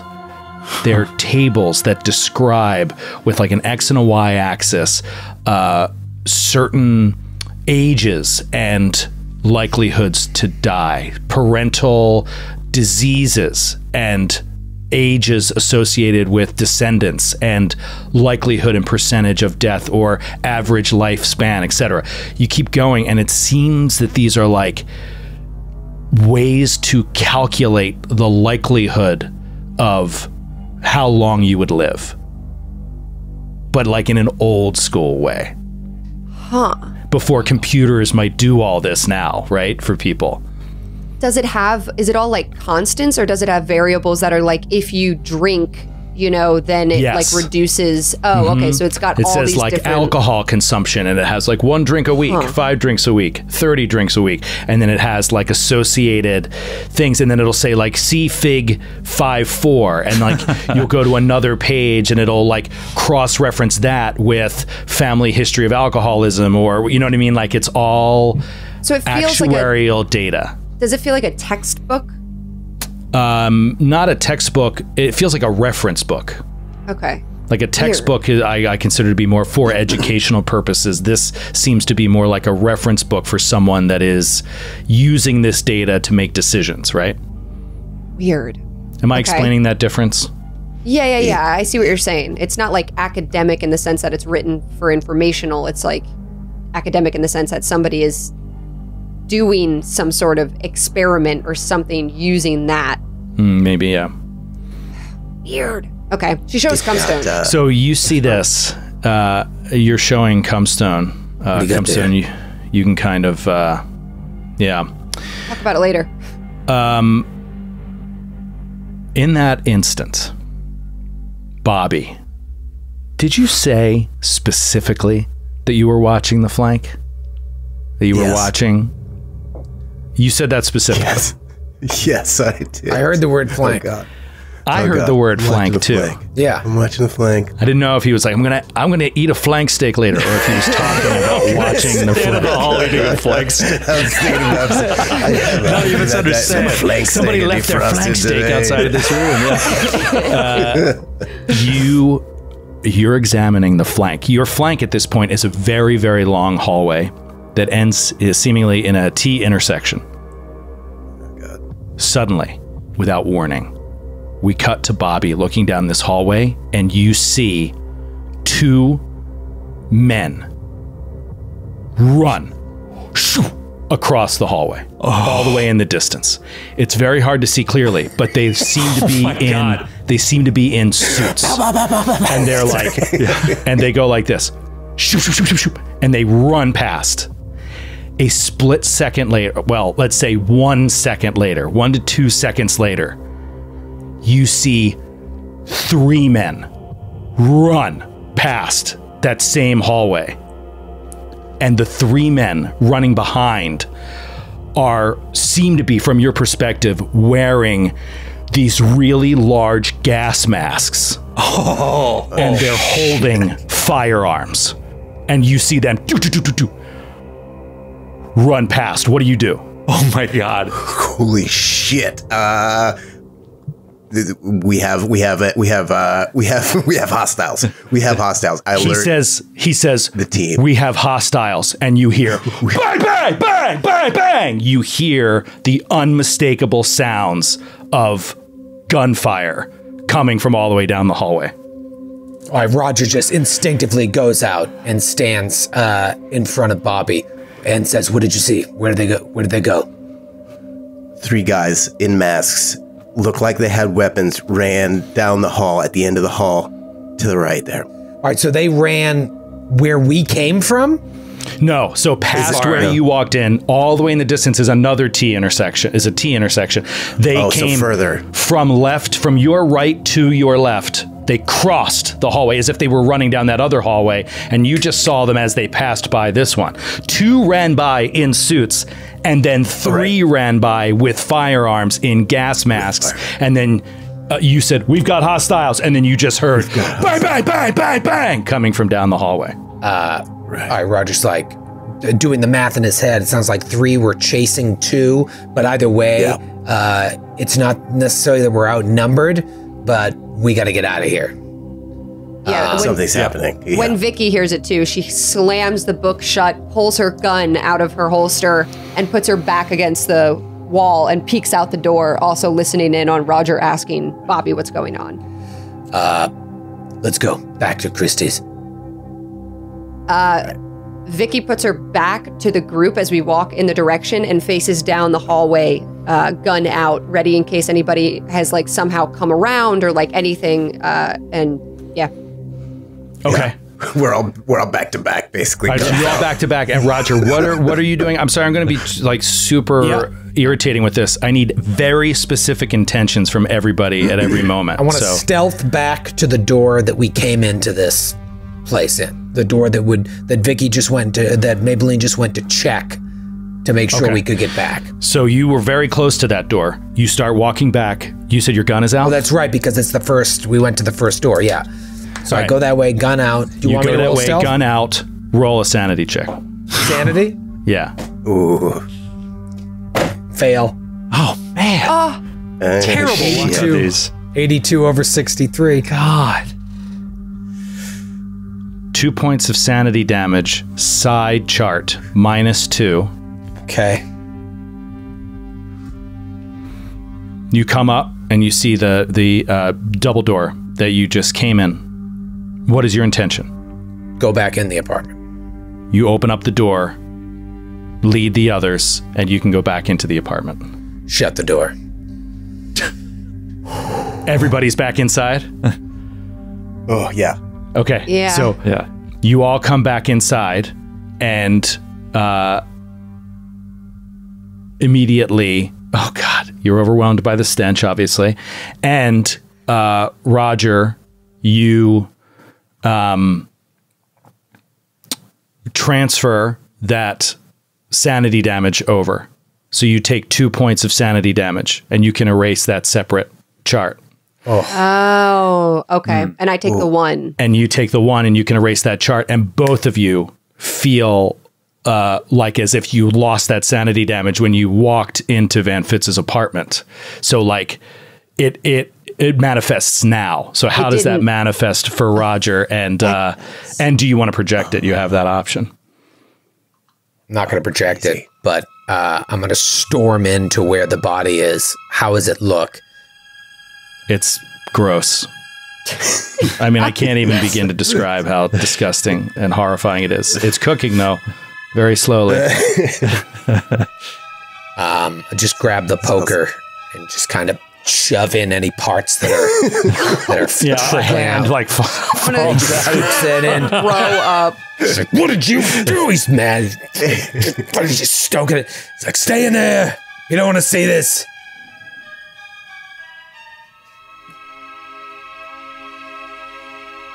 How does this manifest for Vicky? Vicky only lost 1, but I think it's, again, like, it's almost like vertigo. Like, it's a really weird feeling to not understand the dimensions of your surrounding. Like, she feels like a cat whose whiskers were cut off, you know, and cats use their whiskers to determine sizes of doorways and, like, distance from objects. And she's just, like, she gets, like, a pounding headache being back in the room. She doesn't know if it's the fumes of this burning human corpse. She doesn't know if it's because what's the last time she ate or drank any water, all this like expired food. She just feels like she has the spins and she's gonna throw up. And I think she goes to the bathroom and maybe tries to make herself throw up. Okay. They'll pull the trigger. Yeah, we see Vicky run into the bathroom. and we hear horrible sounds of gagging and vomiting. Bobby, what are you thinking right now? Watching Messiah's and Maybelline's reaction and wondering what the hell's going on, because we're not having that effect or response, right? We just walk in like there was no problem, but they're having some kind of negative. You've already rolled on the sanity from just being like seeing the unnaturalness of these floors. That has already passed.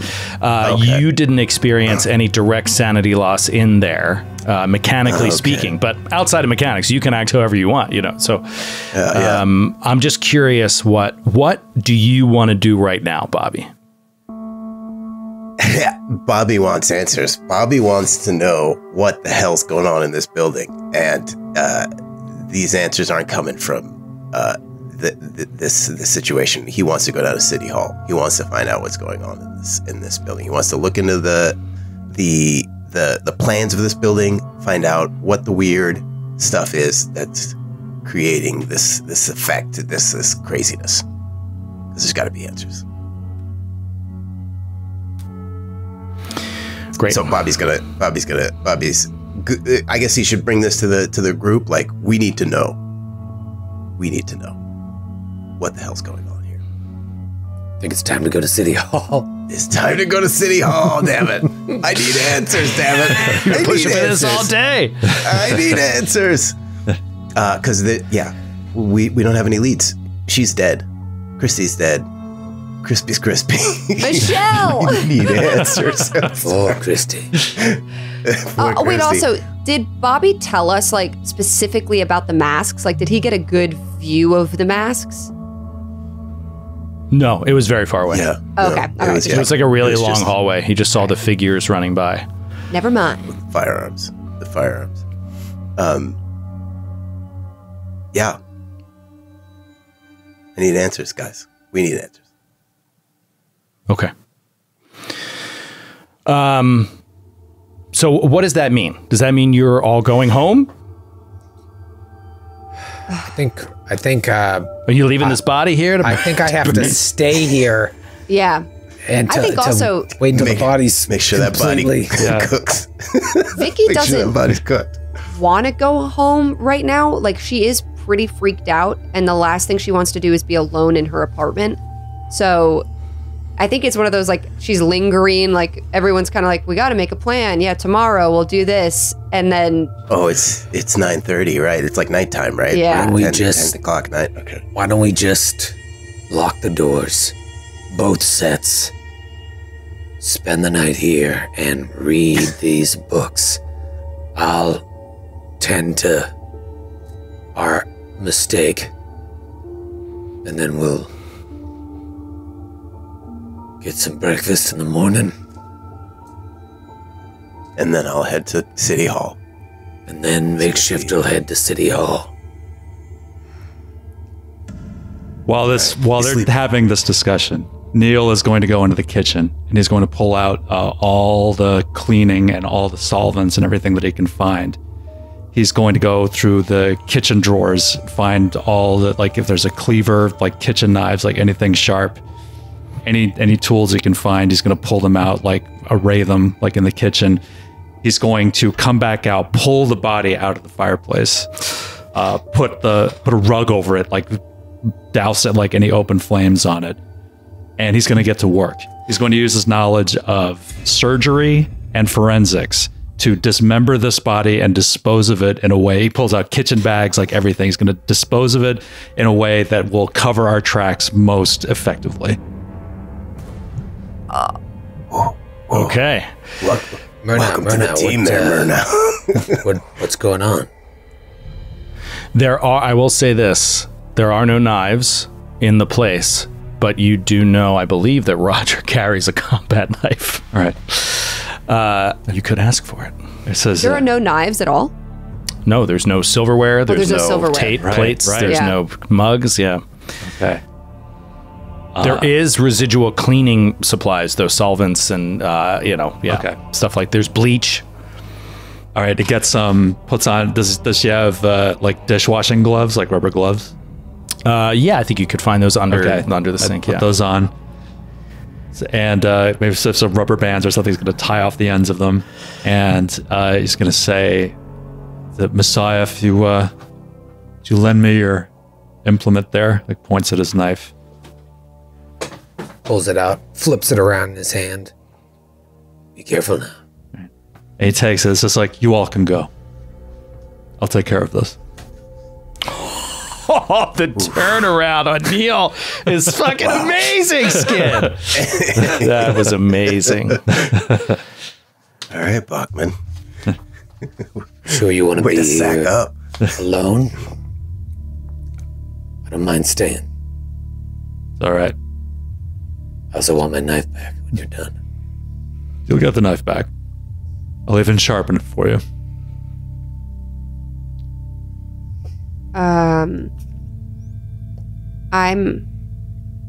I'm gonna stay the night. I just want to see what happens. You know, the rest of the night. I'm curious. I also don't particularly want to take the bus back alone right now. So if that's all right with everybody, I'm gonna go make up the couch. What's to say that if we can go that way, they can't come this way? They were just three guys with guns. It's probably best if we stick together. Do those doors open into the apartment or out into the outer hallway? They open into the apartment. So we can block it with like the couch or whatever. Yeah. Yeah. Barricade it. We'll sleep in shifts. Somebody's going to be on guard throughout the night. Neil and I'll take first shift. You and Maybelline go rest. Neil's got some work to do, and Mrna's got work to do. Whatever, if you need some help, let me know. I apologize for the noise. And he pulls the body, like he rolls it onto some plastic trash bags and like sort of pulls it along the hallway into the bathroom and shuts the door. Okay, just want to clarify some real life things here. He's dismembering a body in the bathroom. The smell of a burning corpse is in all of the sheets and everything. Like, you can't escape it.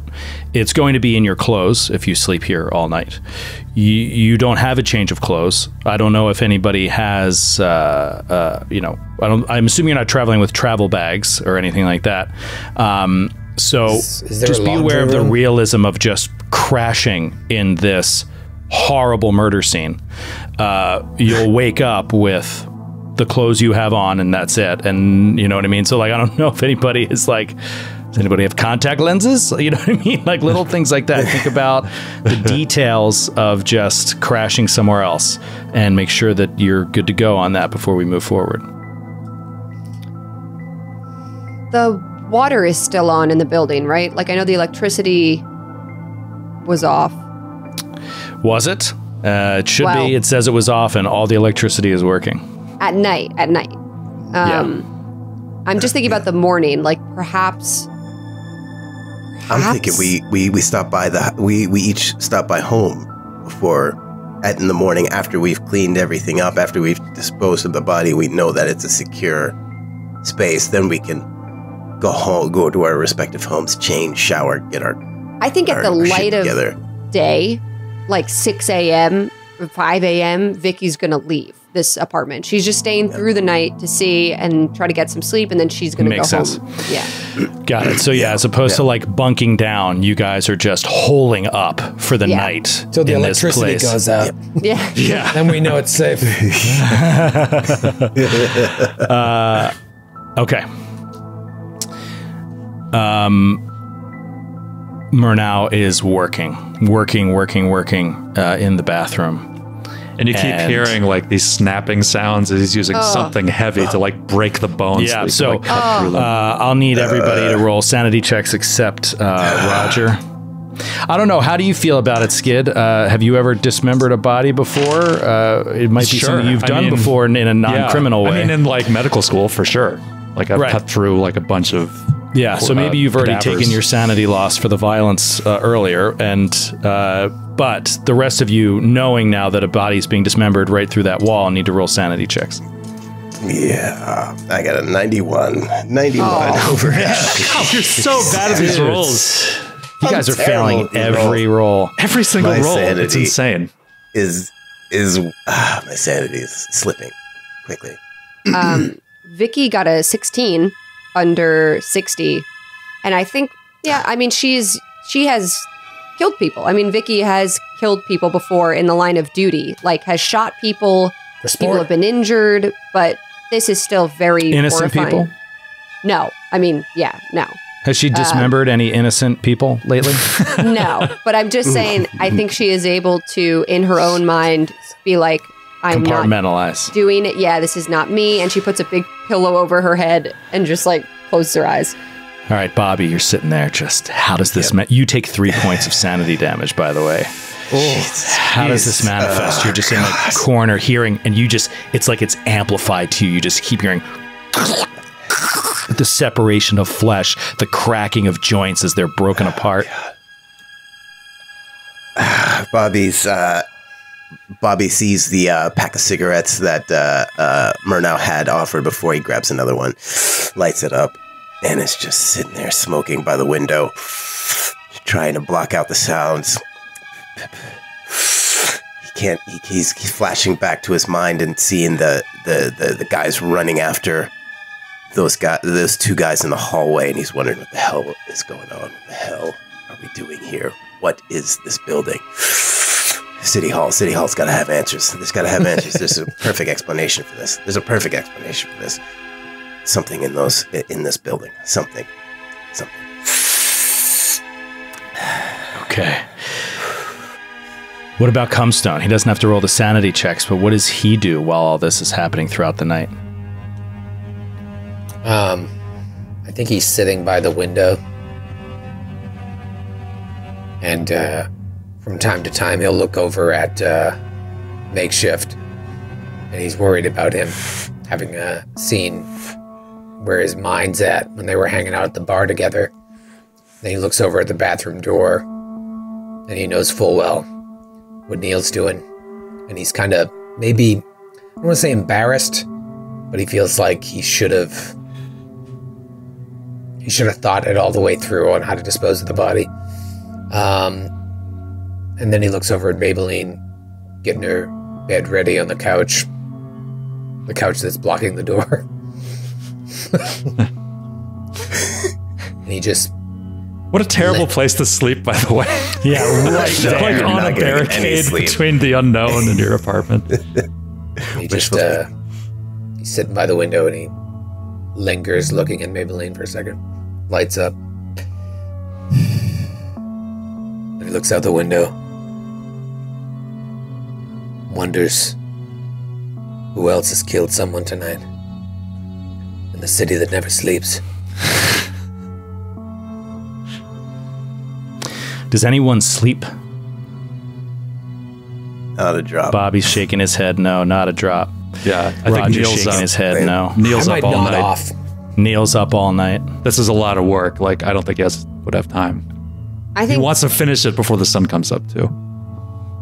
I think Vicky nods off, like sleeping on a plane, an hour, and then she's up for 2, and then she sleeps for 30 minutes, and then she's up for an hour. Roger nods off, and we see him and kind of like dozy, and he hears Neil. He hears the bathroom door open, and Neil doesn't walk out.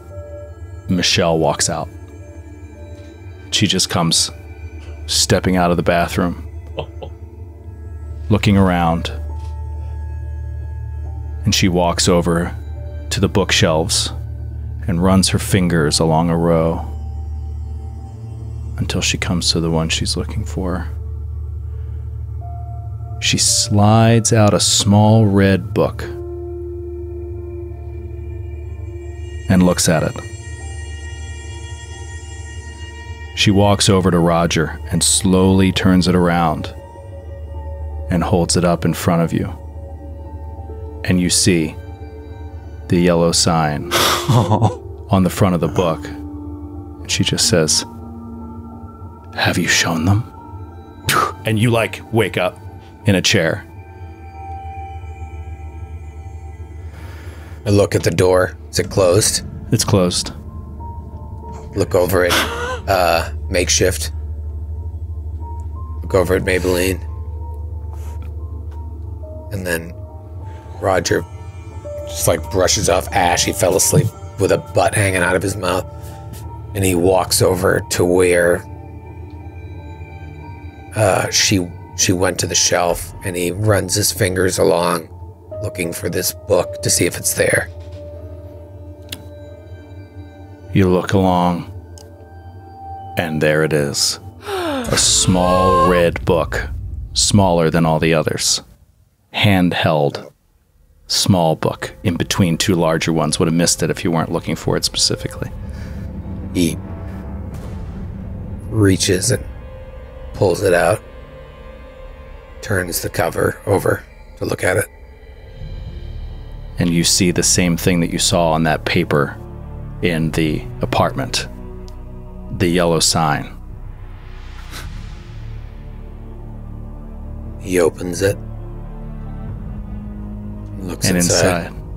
And inside on the front page it says, "The King in Yellow, a play."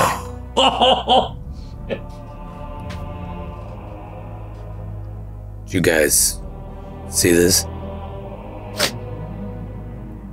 What the hell is this? He holds it up, and all of you see this symbol on the front of it. Everybody roll a sanity check next week.